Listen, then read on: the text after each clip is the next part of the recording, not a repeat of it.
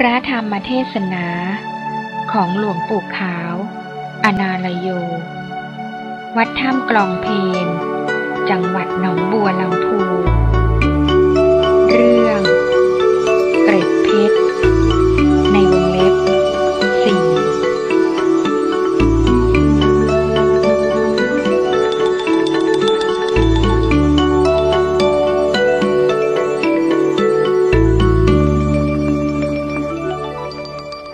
ทำไมเกิดมาไม่เหมือนกันล่ะไม่เหมือนกันคือความประพฤติผู้นี้เขาประพฤติดีเขามีการรักษาศีลมีการให้ทานมีการสดับรับฟังเขาจึงมีปัญญาดีมีการศึกษาเล่าเรียนดีอยู่ไหนก็มีแต่กรรมดีเท่านั้นแหละกรรมจำแนกสัตว์ให้ดีให้ชั่วต่างๆกันมันเป็นเพราะกรรมพระพุทธเจ้าไม่พยากรณ์ว่าตายแล้วสูญหรือตายแล้วเกิดอีกพระพุทธเจ้าท่านไม่พยากรณ์ว่าสัตว์นี้มันจะเกิดอีกหรือไม่เกิดอีกถ้ามันยังทำกรรมอยู่ก็ต้องได้รับผลกรรมทั้งกรรมดีกรรมชั่วมันต้องได้รับผลตอบแทนครั้นทำแล้วจะไม่ได้รับผลตอบแทนนั้นไม่มีคิดดูเหมือนเขามายืมปัจจัยของเราไปยืมแล้วเขาก็ต้องตอบแทนครั้นไม่ตอบแทนก็ต้องเป็นถ้อยเป็นความกัน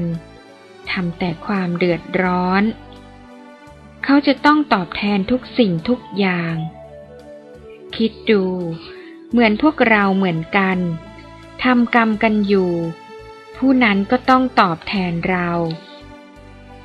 ทำดีผลดีก็ตอบแทนทำชั่วผลร้ายก็ตอบแทนเราให้ได้รับความลำบากมันตอบแทนกันอยู่อย่างนั้นเพราะเหตุนั้นพวกเราควรทำให้เป็นกุศลควรรักษาศีลให้สมบูรณ์ศีลสมบูรณ์แล้วเราก็อบรมทำสมาธิต่อไปมันจะมีความสงบสงัดมันจะรวมมันจะขัดข้องก็ที่อาการของศีลของเราอย่างใดอย่างหนึ่งมันผิดพลาดมันขัดข้องมันจึงไม่รวมการรักษาศีลเหมือนกับการปราบพื้นที่ที่เขาจะปลูกบ้านปลูกช่องเขาก็ต้องปราบพื้นที่เสียก่อนเขาจึงปลูกลงไปอันนี้ฉันใดก็ดีถ้าพวกเรารักษาศีลให้บริบูรณ์แล้วเหมือนปราบพื้นที่จิตมันจึงไม่มีความเดือดร้อนไม่มีหลักมีตออะไรปลูกลงไปมันก็ไม่มีอะไรเดือดร้อนจิตมันจะรวมอยู่เพราะมันเย็นมันราบรื่นดีมันเรียบไม่มีลุ่มดอนพากันทำไปอิริยาบถทั้ง4นั่งนอนยืนเดินพระพุทธเจ้าไม่ห้ามแล้วก็ไม่ใช่เป็นของหนักของเบาเลือกในใจจะเอาอะไรก็ตามแล้วแต่ความถนัดแล้วแต่จริตของเรามันถูกกับจริตอันใดมันสะดวกใจสบายใจหายใจดีไม่ขัดข้องฝืดเคืองอันนั้นควรเอาเป็นอารมณ์ของใจพุทโธพุทโธหมายความว่าให้ใจยึดเอาพุทโธเป็นอารมณ์เพื่อป้องกันไม่ให้จิตออกสู่อารมณ์ภายนอกอารมณ์ภายนอกมันก็ไปจดจ่ออยู่กับรูปเสียงกลิ่นรสสัมผัสความถูกต้องทางกายทุกสิ่งทุกอย่างมันก็ไปจดจ่ออยู่ที่นั่นจิตมันไม่ลงนี่แหละเรียกว่ามารเรียกว่าเป็นมาร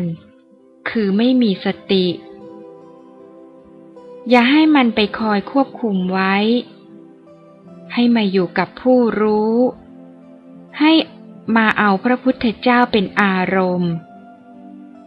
หรือจะเอาพระธรรมเป็นอารมณ์ธัมโมก็ตามสังโฆก็ตามหรืออัฐิกระดูกก็ตามระลึกอยู่นั่งอยู่ก็ตามนอนอยู่ก็ตามเดินอยู่ก็ตามเอามันอยู่อย่างนั้นหลับไปแล้วก็แล้วไปนั่นเป็นของไม่เหน็ดไม่เหนื่อยพระพุทธเจ้าก็ว่าอยู่ผู้ที่ภาวนาจิตสงบลงชั่วช้างพับหูงูแลบลิ้นชั่วไก่กินน้ำหนึ่งอานิสงส์อักโขอักขังตั้งใจทำไปมันลงไปบางครั้งลงไปมี3 ขั้นสมาธิคณิกะสมาธิอุปจารสมาธิอัปปนาสมาธิคณิกะสมาธิเราบริกรรมไปพุทโธก็ตามอะไรก็ตามจิตสงบไปสบายไปสักหน่อยมันก็ถอนขึ้นมาก็คิดไปอารมณ์เก่าของมันนี่คณิกะสมาธิอุปจารสมาธิลงไปนานหน่อยก็ถอนขึ้นมาไปสู่อารมณ์อีกภาวนาอยู่ไปมาอย่าหยุดอย่าหย่อนแล้วมันจะค่อยเป็นค่อยไปหรอกทำไปจะให้มันเสียมันไม่เสียเป็นก็ไม่ว่าไม่เป็นก็ไม่ว่าแล้วแต่เขาอย่าไปนึกอันเรื่องเราทำทุกสิ่งทุกอย่าง